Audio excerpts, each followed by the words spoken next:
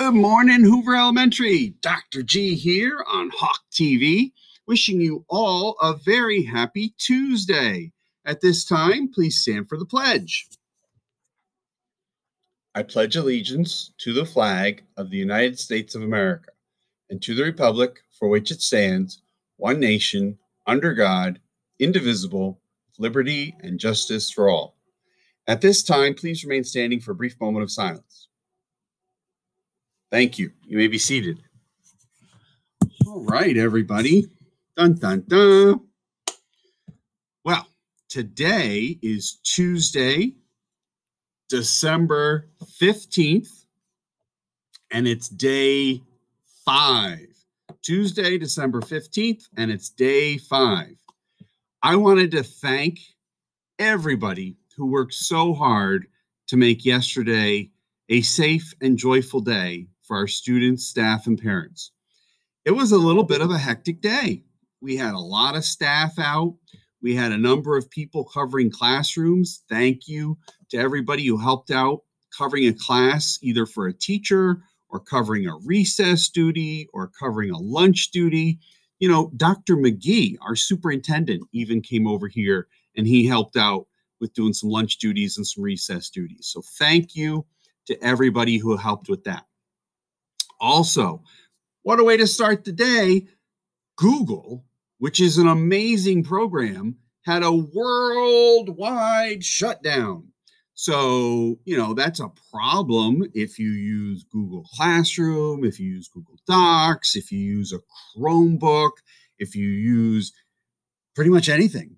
So luckily, the Google engineers got on the phone and they called Mr. Jim Gosser, our director of technology, and he did a great job. He worked behind the scenes with Mrs. Christie, and Google started working by about 8 o'clock or so. So it wasn't like the whole day was like Google not working.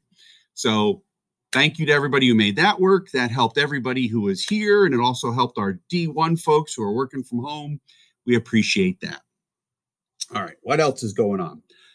Did you see the Eagles game on Sunday? I wanted to talk to everybody about it yesterday, but because Google was down for a little while, it kind of threw a monkey wrench in our Hawk TV show. But the Eagles won. Woo! E-A-G-L-E-S, Eagles. Woo! Playoffs, anyone? Could be a nice Christmas present. We'll see. That was great. Let's keep hoping and praying that they do well. All right. What else is going on? Oh, yes. So there are some students who have said to me, hey, Dr. G, we know you're a huge Star Trek fan, which I am. I've always been a huge Star Trek fan. And the students have said, can you tell us the difference between humans on Earth who are getting ready for the holidays and Vulcans on the planet Vulcan and how they get ready for the holidays? So I said, okay, let's see what we can do. So if you are on Earth, there are probably some humans who are sort of like, I am so excited about the holidays. The holidays are coming real soon, real soon. I'm not going to do any work. I'm going to stay up late all night. Mommy and Daddy are going to give me Christmas cookies for breakfast. Woo!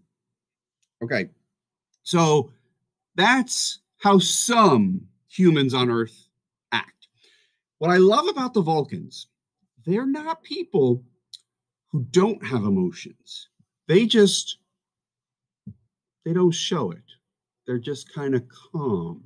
Okay, so on the planet Vulcan, if there were some students who were excited about the holidays, they would use some hand signals. And it's amazing what those hand signals would really signify.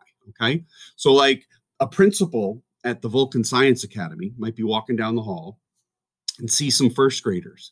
And the first graders, instead of, you know, doing cartwheels and saying like, woo, 10 days till Christmas, woo, they would probably do something like this. They would probably just look calmly, quietly at the principal and go,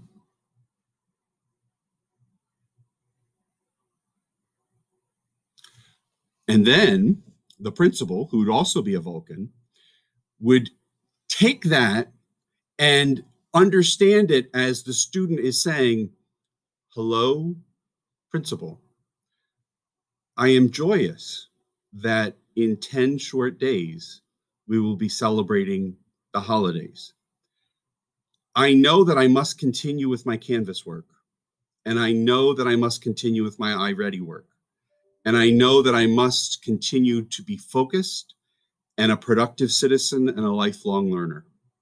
But I am excited that in 10 short days, it'll be a holiday. And then you know what? The principal on Vulcan would use like another hand signal, probably something like this or something like this.